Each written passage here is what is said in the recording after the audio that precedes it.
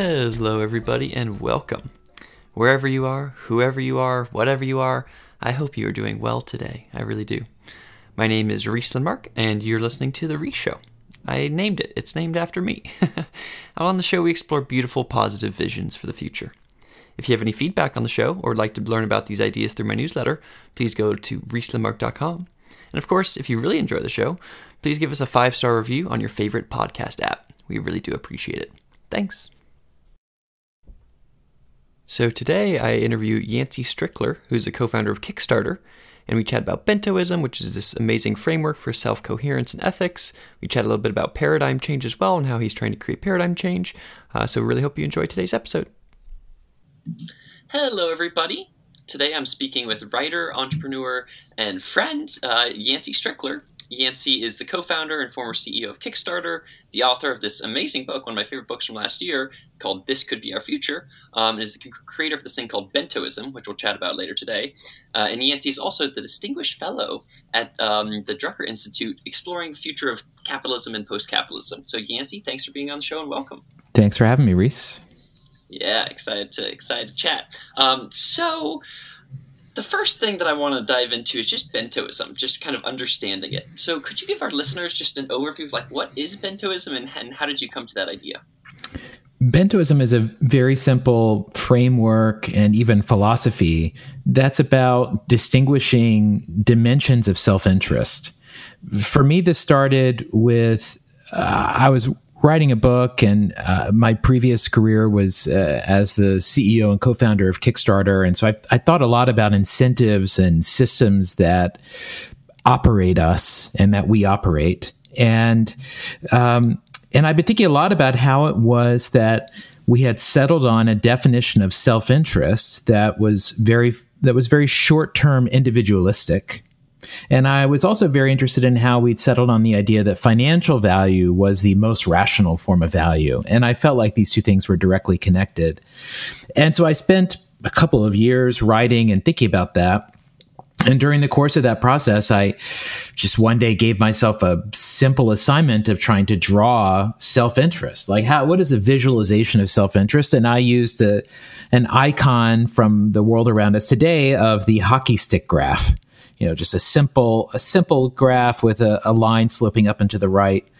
And, in that graph, the x-axis is time and the y-axis was self-interest, fame, power, money. And as I looked at it, it suddenly occurred to me that both the x and y-axes keep going.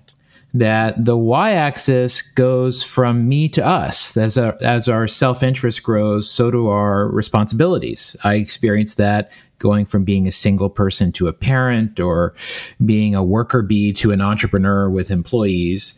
And that also the x-axis of time, it also keeps going. It keeps going into the future, and also it goes into the past as well. And so as I expanded this box, I suddenly had a much larger space that I quickly turned into a 2x2 of 4 dimensions. There was this now me box in the lower left-hand corner, which I thought is what I want and need right now. There's this future me box in the bottom right-hand corner, the older, wiser version of me that I'm either becoming or not becoming every day by the choices I make. In the top left, the now us box of the people I care about and who care about me, my friends and family. And in the top right, future us, my kids and everybody else's kids. And it struck me that every decision I make leaves a footprint in every one of these spaces. And all these spaces influence me all the time. But yet I was functionally blind to everything other than now me. Of course, I know the future matters. I try, I think about my family. As a leader, you think about the people you're responsible for. But still, there's a default feeling that me equals this short-term individualistic identity. So after I drew this graph, I thought, what is this a picture of? And next to it, I wrote a very simple description that said beyond near-term orientation. And looking at it, I just noticed that was an acronym for Bento. And I suddenly saw these 4 boxes of this simple 2x2 graph. I saw them as the 4 compartments of a bento box. And that struck me as perfect because the bento box is, because of its compartments and lid, lets you carry a variety of dishes without anything getting spoiled. And I had just read in a book a couple weeks before about how the bento box supports this Japanese dieting philosophy called harahachi bu, which says the goal of a meal is to be 80% full. That way you're still hungry for tomorrow. And so I thought, the bento is the same idea, but for our values and our self-interest. And for me, as someone who was struggling to live up to what I thought my future me wanting to, but often struggling, I thought of this bento as like a kind of a tool that would, kind of a mental scaffolding that would sort of expand the perimeter of my self-interest beyond this sort of passive now me perspective that I've had for most of my life, and instead very deliberately extending my interest zone to include who I'm becoming, to include my family and friends, and to include the world that they will live in, because all of those dimensions are impacted by my actions.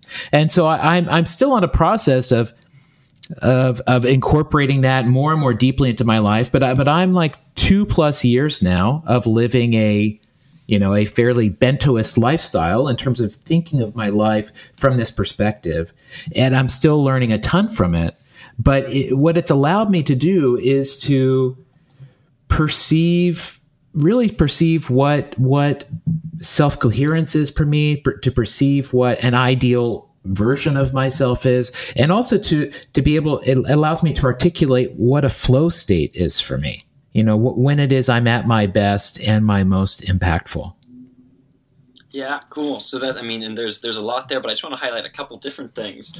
I think it's amazing. I mean, in this podcast, we talk a lot about, like, it's all about like complex systems and, how does like blockchain work and, like crypto economic incentives and stuff like that. And those are very complicated. And so it's interesting. When I read this and saw this little simple 2x2, it just got, even though it's a very simple idea, it can have so much impact. And it has, as you noted, you've been doing this for 2+ years, and you and I have been kind of brainstorming and working around it for 6 months together or something like that. And it just has so much capability within that simple little 2x2 in this very interesting and strange way. So I think it's just I think that's amazing that the 2x2 the simplicity can like lead to complexity.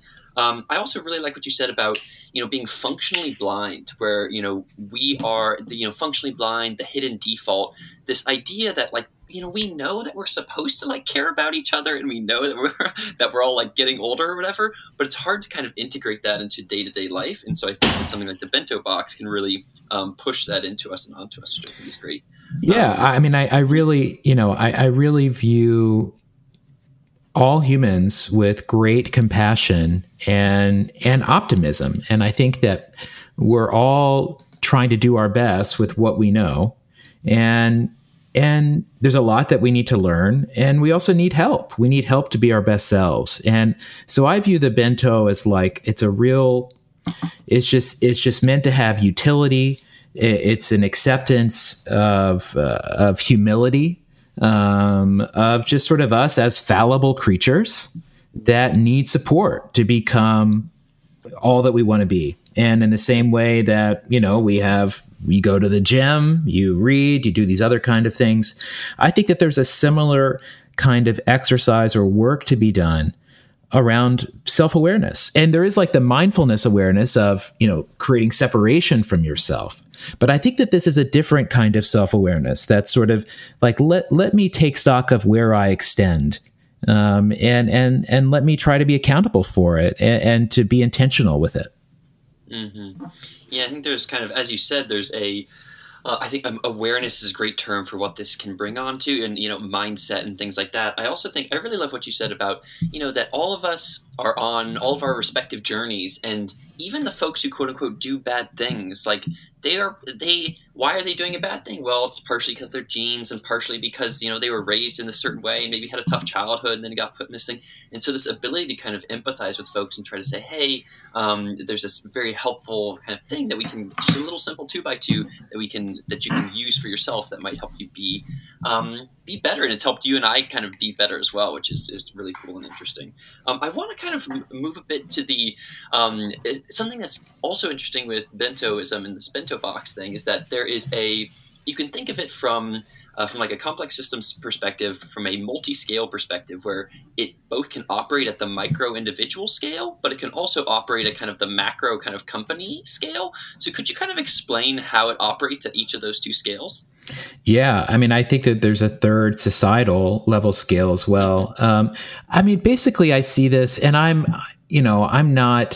don't know what it means to be an expert in fractals, but I feel like there is and I'm going to like really misconjugate some words here, but I feel like there's some fractaling happen here, where the same way that as individuals, we have these dimensions of now me, now us, that those same dimensions exist in collective dimensions as well. That like for a nation state, the now me of a nation state is itself, the people who live within it. Maybe the now us are its allies or other humans or people that share the same resources. There's I just finished writing the afterword for the paperback of the book that will come out in a couple months. And I talk about how the bento shows us how it was that the dominant institutions of the 20th century were constructed, that like education and science are future us institutions, right? They are educating and increasing knowledge for the coming generation. Things like pensions or workplace loyalty were future me institutions. They allowed us to adopt a mindset with some certainty of the future. Things like laws and churches and unions were now us institutions that created a shared social space where we could have a cohesiveness. And now me institutions are things like economic opportunity and policing, things that provide for security or allow people to pursue autonomy. And, the truth is that many of these institutions, pretty much all of them that are not in now me, have been in decline for the last 30 or 40 years. So there is like a map of this that I think shapes it at different levels. For an organization, the bento is actually extraordinarily useful, and it becomes a user interface for things you already know. So for a company, it's now me is its mission statement and whatever its current goals are. When I led Kickstarter, we would generally have an annual goal. We were working towards some metric or a qualitative judgment of some kind. And that's what your now me would be as a company. The company's future me are its values, which are often most clearly expressed in a kind of brand promise, like Nike's just do it or Apple's think different. You could imagine that to be successful, to launch a new Nike or Apple product, it should embody that ethos. And internally, you would expect the company to embody that ethos too. The company's now us is a super important place because this is where companies lay out their stakeholders. For-profit companies today, they're really only thinking about shareholders. But for progressive organizations and what the needs of organizations are going to be moving forward, this is making explicit your customer promise, your employee promise, your investor promise, your community promise, your environmental promise. And then the company's future us is its vision statement, where it wants to be in 10 years. And so I actually did an exercise this week. I teach workshops every week. And this week I taught an exercise where we took the mission, values, vision statements, and customer promises for 4 giant companies, Apple, Facebook, Google, and Twitter. And we mapped them onto bentos. And then as people opted into different groups, and they had to pretend that they were the CEO of that company, and that they had to use the bento to announce 2 changes to their existing products and to announce 2 new products they would launch that would be coherent with their identity, their values, and what it is that people expect from them. And it ended up being a fascinating process because people had really good ideas. I mean, and the people doing this, these are not tech people. These are folks coming to a workshop. These are folks that come from many different walks of life. But in this case, you saw that just by knowing the values, the mission, and the customer promise, and putting it into this framework where they're looking to make decisions that satisfy each of those boxes, all four of these groups of normal people, given a half an hour, were able to generate what I thought to be like super interesting ideas for how these companies might move forward. And we're also able to identify like some of the tension points that existed. I mean, one of the things that came away from Apple's like Apple's tools for the mind that advance humankind. Okay, so how does an Irish tax haven match up with that? Like that seems incoherent. And so people are getting to these deeper levels of questions. And to me, that shows the power of having a real clear awareness and the power of having a kind of a more clear interface or filter rather than just like the soft filter of words and feelings that we often use to make decisions, especially about like what to build or what to prioritize. Mm-hmm. Yeah, I think so. Just to reflect both those things, I think that I really like what you said about the societal level, and that afterward sounds sweet. How you have, hey, the now me are those things, the now me that society has are things that protect safety or whatever, something like, policing or what have you. And then the future me is something like pensions, like stuff for our, like, hey, you might not want to save now, but we're going to save for you and like your future me. And then the future us, like doing education, having that as like a big part of the initial experiment in the United States is having these massive educational opportunities for folks.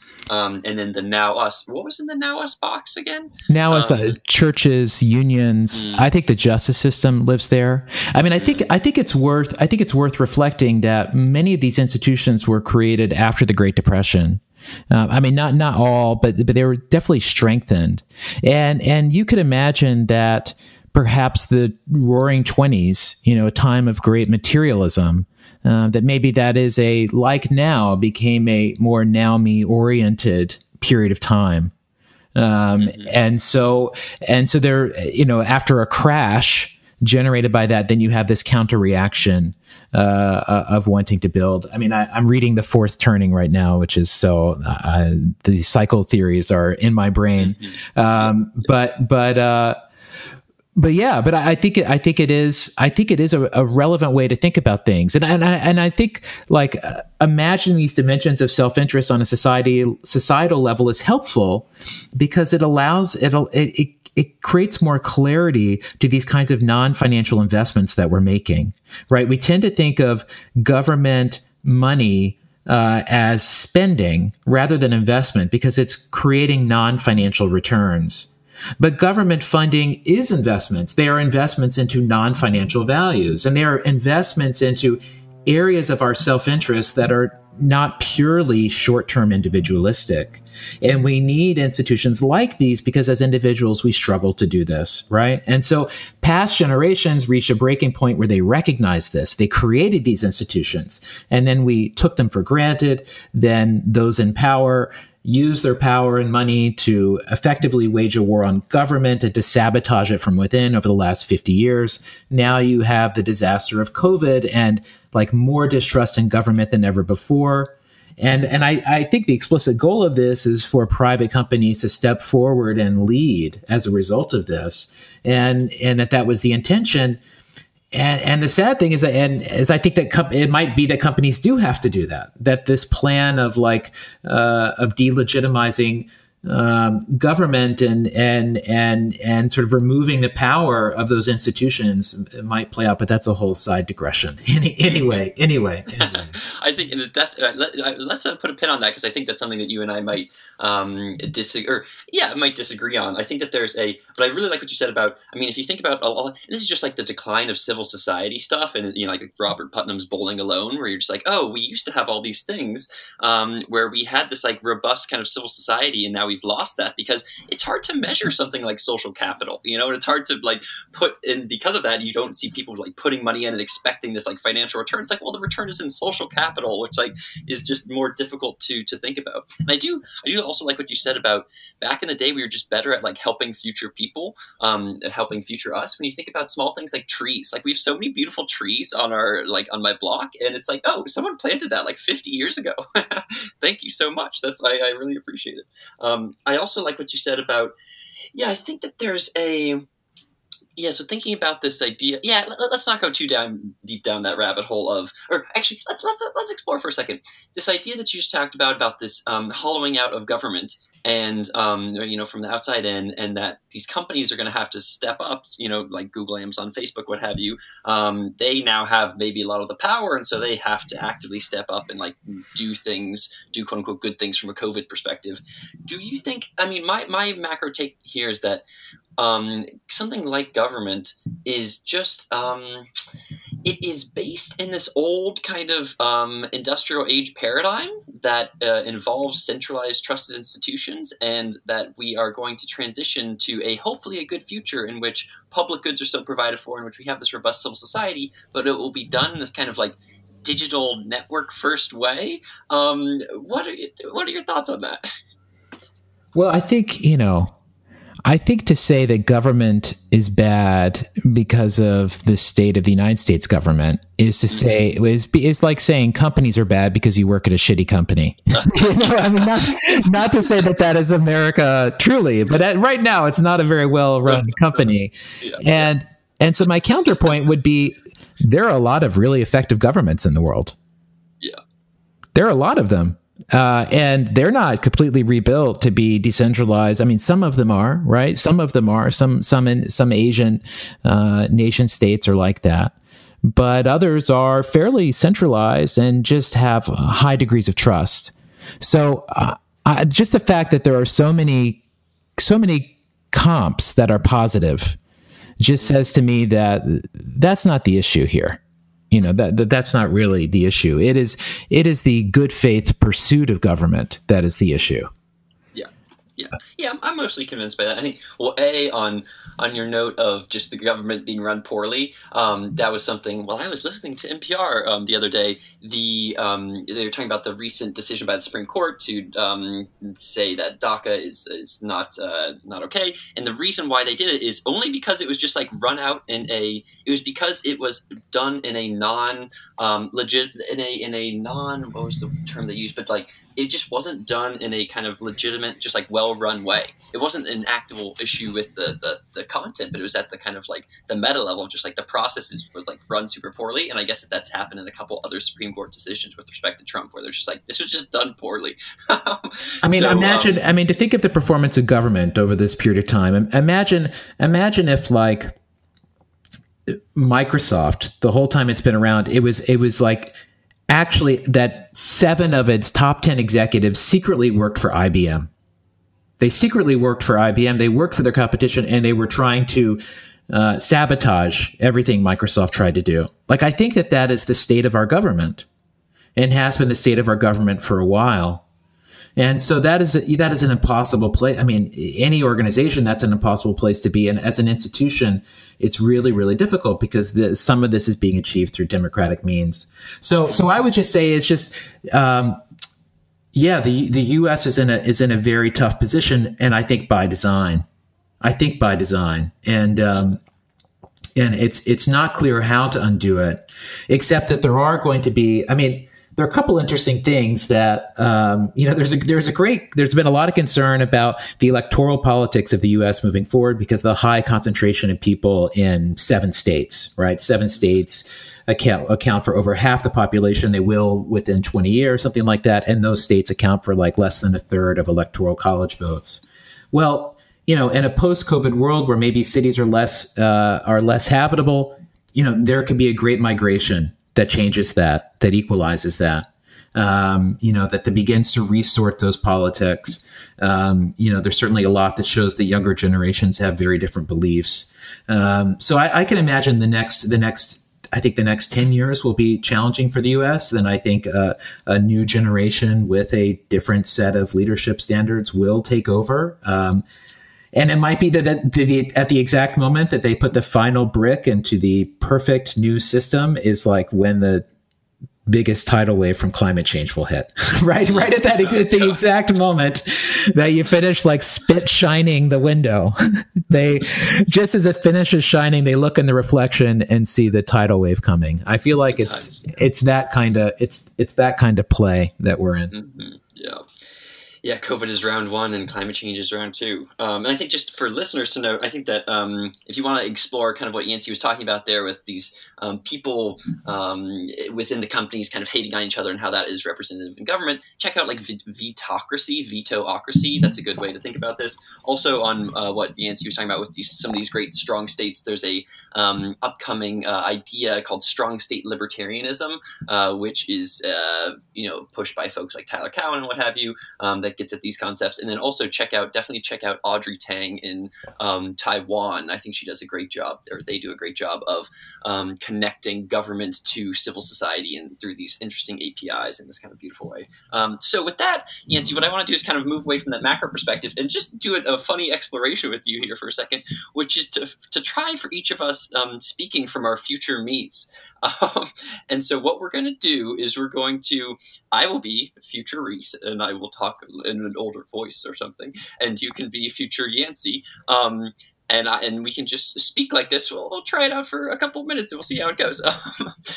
So, hello, future Yancey. I am future Reese. Future Yancey, how are you doing? And also, how is young Yancey doing? Kind of what advice would you give to him right now? Well, I mean, he's always doing his best. That's the one thing I always appreciate about the younger me. I feel like was always well intentioned. I mean, the things that I have always told Yancey to keep in mind. One is just I've always had a strong instinct towards wanting to bring people together. At worst, this becomes conflict avoidance. At best, this becomes an ability to create harmony between people. And so that's something that I always reminded Yancey of and encouraged him to do. The other thing that I don't know what it is or where it first started, but I've just always just really been very protective of my values, and especially is how they relate to money.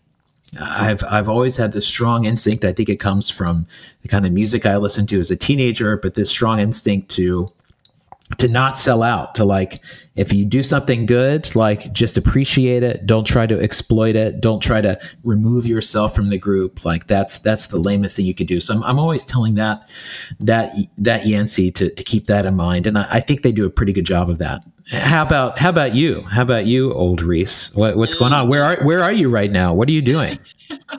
Well, I'm sitting on a nice porch swing, enjoying the outdoors. My grandkids are running in the field with butterflies. And so I'm doing well, hanging out with my future wife, who is also old.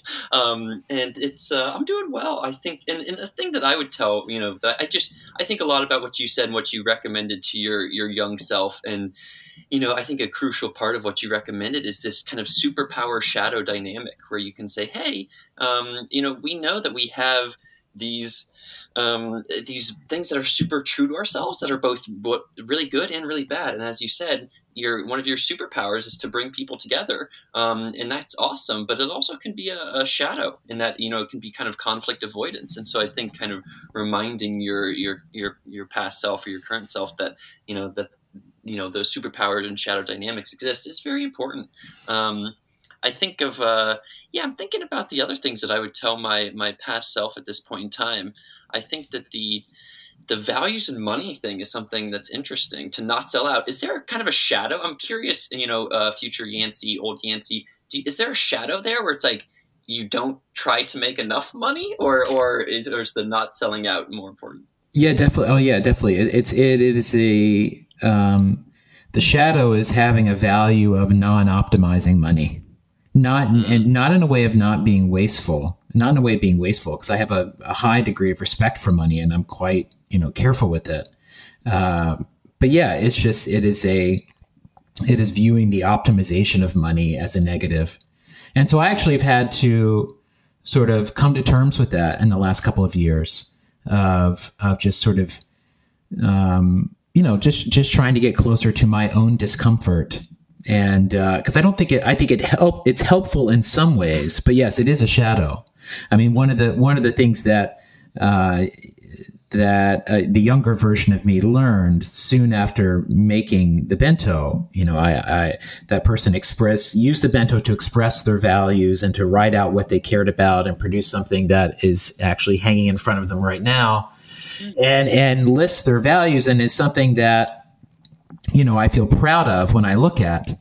But there became a day when I realized that each of those values that make me feel proud are also my weaknesses. Every single one of them. And it was it was crushing to see, because you tell yourself, all right, if I just hold on to these things, I'm good. But then as I looked at them closer, I thought, so for instance, creating harmony, that leads to conflict avoidance. Or my now me says to show people the matrix, and that might lead me to talk instead of to listen. Or my now us is about deep time with a core group of friends, which also means like I'm a terrible acquaintance. I'm very bad at like light time or light sort of chatter. And so, this process you do of identifying what's most important to you, unwittingly, you're also finding out what are your Achilles heels. What are the ways that you're liable to sabotage yourself? And really, it's kind of by like pushing too hard on one of your superpowers. Mm-hmm. Yeah, cool. Well, let's go out of character now. We're back to reality. I can be my normal current self. Thank you for exploring that, Yancey. I think that was fun, and I think that hopefully gave you the listeners also a little bit of an exploration of what that could look like. Kind of your future self talking to your current self and recommending to him or her, hey, here's how to think about things, or don't forget to be with your values, or things like that. Do you have anything bonus to say on that, Yancey? Yeah, I mean, I think we'll mention it later, but I do a weekly ritual on Zoom with people. But part of it is a meditation where we see these spaces, and I give sort of instructions of what it's like to look at your older self. And I find those sorts of personifications and rituals to be really helpful to trick my mind. Who knows if it's even tricking, but to get my mind to adopt a different personality. And so I find that to be a very powerful way to learn things that I think that I didn't know that I thought. Learn things that you think you didn't know that you thought. Learn things that I think, but I didn't know that I thought them. Right? You're like uncovering feelings that you were unaware of, that are absolutely there. Yeah. Anyway, you're in like a part of your room, and you're like, oh, I didn't know this was here. Oh, cool. Thank you, future me, for helping me find it. Yeah. This is the part of the podcast where I seek the least articulate ways to express things. So just FYI. You're good. So let's transition then to something that I want to chat about that you and I have collaborated a bit on, is this idea of how Bentoism relates in kind of this abstract philosophical perspective to these ideas of just like paradigms and values and things like that. And I think it's interesting because for the listeners, it's not like Yancey's just building it's some like the next Kickstarter or whatever, where it's an app that you can use on your phone and like boom, now you're like a Bentoist or whatever. So could you kind of tell us a little bit more about how Bentoism relates to an app, and especially thinking about this piece that you wrote recently on the value stack and how Bentoism relates to that value stack? Well, during my period of researching the book, I was just trying to think a lot about how change happens. And I had a firsthand experience with change happening through Kickstarter, watching crowdfunding enter the world and just having a sense of what it feels like when that happens. And some sense, many more people have a far greater sense than I, but some sense of what it takes and how that occurs. So, I think that there are these deep assumptions that we base the world on. But, taking from Thomas Kuhn's idea of paradigm that he introduced in the structure of scientific revolutions, that there become crisis moments where the world stops working the way that we think that we think it should. And during these crisis moments, they force us to look deeper. And one way I illustrate this, how it impacts values and really how it impacts behavior, is to imagine values as like a part of our emotional shared operating system, and that values guide our behavior, and values like the value of transparency, or the value of good design, or the value of diversity. That when those values emerge in culture, they then get expressed as rules. So laws, everyone must follow this. Like, this value is so important, we are now determining how it must be expressed. And then on top of rules, it's expressed as incentives, where you're trying to celebrate that value. So you're celebrating the most transparent companies or the most diverse companies. And through this sort of carrot and stick of rules and incentives that are expressing a moral belief, that is how you turn like these moral values into action. And in my book, I explore exercise as an example of that. I've written blog posts about transparency as an example of a value that emerged after Enron and problems of companies being corrupt. Then it had to be answered by shifting a core value and saying actually being uber transparent is what we must all adopt to counteract this. So I think that these things are constantly in flux. They're constantly in flux. And as I researched and thought about this and read a lot, I really came to feel that the root assumption that needed to change was this idea of our self-interest. Because in a world where only now me matters, there are only a certain set of choices that are rational. And a lot of the world is defensible from that perspective. And I don't think the world is an evil place, but a lot of the things that don't work out for us are defensible from a now me perspective. But they're not defensible if you see this larger point of view, and this larger point of view that I think is real and that I think is teachable, and that can be adopted as a kind of cultural norm. I'm very influenced by Donella Meadows, who wrote The Limits of Growth, and wrote an amazing essay about places to intervene in a system. And she really sees the paradigm and values layer as the place to intervene in a system, because if you can change one of those core assumptions, then every other system that is based on that core assumption will have to rewrite itself to once again be rational with the world as it exists. So if it were to become a mainstream point of view that our self-interest is not individualistic, that we are actually four-dimensional creatures, there's a now, a future, an individual, and a collective, that it would then force all of our other choices to then be filtered through this thought of how does it work out for our future selves? How does it work out for other people? And I think even just the addition of that step in a lot of other processes would answer a lot of what we need. I believe a expanded spectrum of self-interest produces an expanded spectrum of value. Right, because a world that can be reduced down to just a short-term individualism is also a world that can be reduced down to a financial determinism and to economic metrics. And instead, a world that is multidimensional, well, then suddenly you have a dashboard that has more than one metric. And maybe you're not just looking at top-line growth stats, but you're also looking at kind of debugging stats. Where are the signs that something could be wrong in the system? And these kinds of things sound complicated. And they are more complicated than, say, what we've had in the past. But the world is more complicated than what we've had in the past. And there's a great argument to be made, as you've made, Reese, in your We Need to Talk essay, that we are on a steady progression of a raising of consciousness. And to me, the notion that seeing ourselves as bigger than our individualistic immediate selves is a logical next step, and one that is very much in line with what the internet and turning us into a networked species has shown us.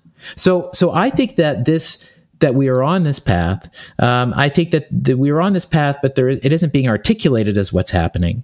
And that if we specifically articulate this as what's happening, and then start to lay out goals of what is a good outcome of this, what should we be working towards, then I think you have the possibility of shaping our systems very deliberately around this different view of who we are as people, of who we are as a society. And I think that's what's going to happen over the next 30 years. I'm convinced that this is happening, and that it's generations X, Y, and Z that are going to have to redesign and rebuild the world after COVID, if there ever is an after COVID. And I believe the most important thing about that work is that it is based on a foundation of us as four-dimensional beings. And if that happens, then we're going to see a world of values and metrics for all kinds of things. We're going to see a world where goods are distributed for non-financial reasons. We're going to see a world that gets weird. There's going to be the dystopian, China social credit system versions of these things too. I cannot promise a utopia, but I do think that this is a system that better meets our needs and that better reflects where we actually are. Yeah. So thank you for that explanation. I like a lot of what you said there. And some of the things that we've, when we've chatted about in the past, it's like, all you're doing is you're changing this like single bit at the very top, or just like go from one dimension to four dimensions, like zoom out just a tiny bit, and then that will trickle down and have all these crazy impacts on all the other things. That's what we kind of mean by, and what Yancey means by like paradigm here, or like these things that are even underneath values. Like even our values are informed by this kind of underlying mindset. I think, and I like also what you said, which is like you're convinced. I think you and I are both convinced that it's kind of inevitable that something like this is going to happen. Like we have to either care about future us and climate change, or like the human experiment ends. And so seeing this as kind of an inevitable thing, I think is true. But I think articulating it and getting people to realize, whoa, like this is water thing of like, oh, this is where we're going and this is where we're at, I think is really powerful. Do you think, and this is kind of like a skeptical perspective here, I think someone who maybe folks who deal with me a lot and deal with my abstractions might be kind of unconvinced of like, okay, so, you and Yancey are chatting about this Bentoism thing, and it sounds all good, but like, how does it actually, so Yancey, tell me, like, how will it actually be articulated in, like, will this have any impact on society? It's like, even if people are more Bentoist, like, how does that actually turn into, goals and things that are actually articulated in society? Is it, how does changing the mindset actually have an impact on real people's lives? Well, I think that if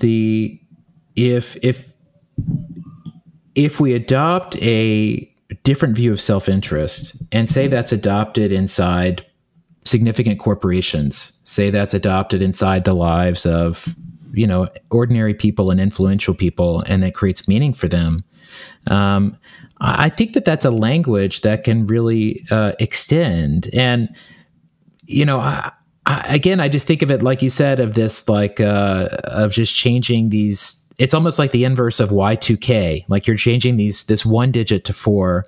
And I just see a chain of events that happen off of that. I mean, I've been teaching workshops for over a year, and I've taught them to several thousand people at this point. I do 3 a week on Zoom since COVID. And so I've seen like the level of meaning it has had for people and is having for people, and people at all levels. I mean, people assume that because I'm asking people to think about their future selves, that this must be some like rich privilege shit, right? And I would say that might be true of some people who are using this, but the group that comes to these sessions, they are extremely diverse from all levels, all countries, all backgrounds, and it's just providing utility to really help them articulate what it is that they want out of life and how it is that they might get there. So I think that systems that provide that kind of value are contagious. And that one, like the bento, which works best if families are operating from the same page or organizations are operating from the same page. I think that this is just simple enough of a language that saying to someone, hey, like, I wish I could, but future me is not going to like that.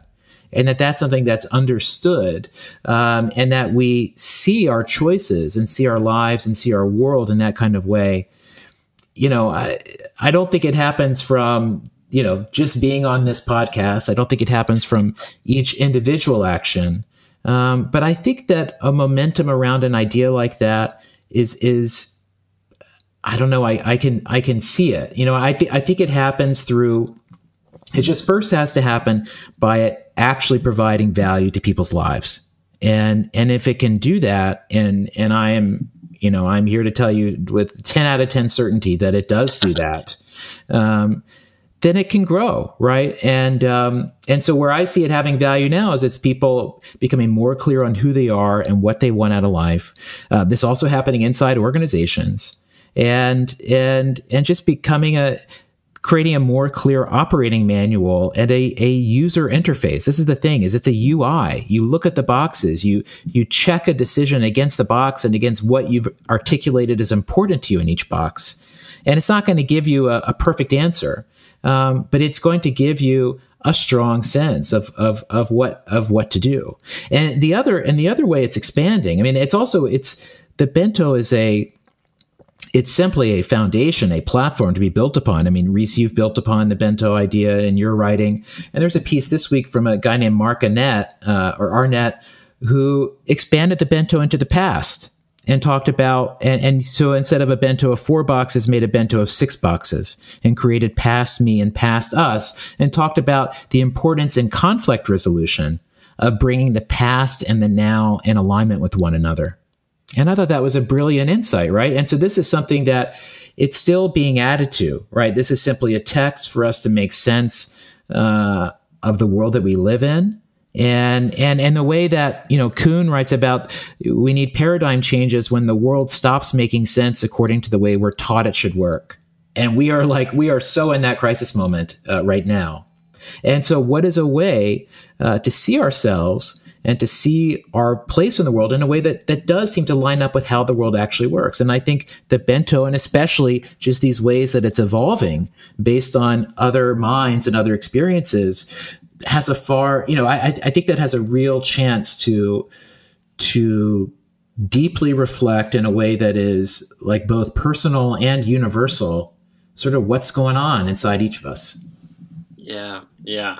Well, thank you for saying. You know me. I'm a bento maximalist. I think it's a great thing, and I think especially from that language perspective, it's an incredible thing. So we're out of time for today. So I guess I want to again thank you, Yancey, for coming on, for chatting about this stuff, and B, if people are interested in learning more about Bentoism, where should they go? What should they do?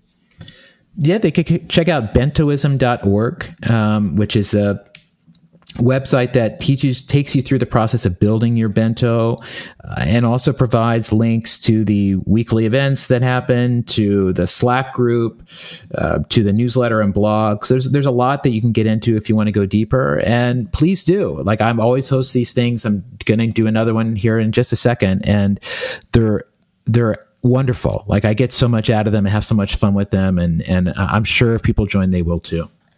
Yeah, and I just want to rep that for my listeners as well. I mean, I think that for yourself, just doing the bento exercise, it takes you can do it in 15 minutes and just be like, oh, what does matter to me? What does my future me tell myself? And then you're like, oh, wow, this is actually a surprising amount of clarity. And so you can do it once, you can do it, like Yancey and I do every week. And it's a pretty helpful way to just kind of check in with yourself. And then the other piece with these weekly bentos, they're a nice thing. And I especially like thinking of them as not screen time, but rather as this kind of meditation ritual time where you get on, this Zoom call with folks, and technically everybody's on a screen. You say hi to everybody's face at the beginning, but then most of the time is actually, doing some of these closed eyes exercises, or doing, some stuff on just pieces of paper and thinking about, your bento box. And so it's less of just here's another Zoom call to get on. It's much more like a connected spiritually with others in this space, and taking some time to make sure that you're aligned with your past and future selves. So with that, again, thank you again for coming on, Yancey. Please, everybody, check out bentoism.org. And if you're into it for yourself, or if you're into it for your company, definitely feel to reach out to Yancey there. Thanks again, Yancey, for coming on. Thank you, my friend. Okay, goodbye, everybody.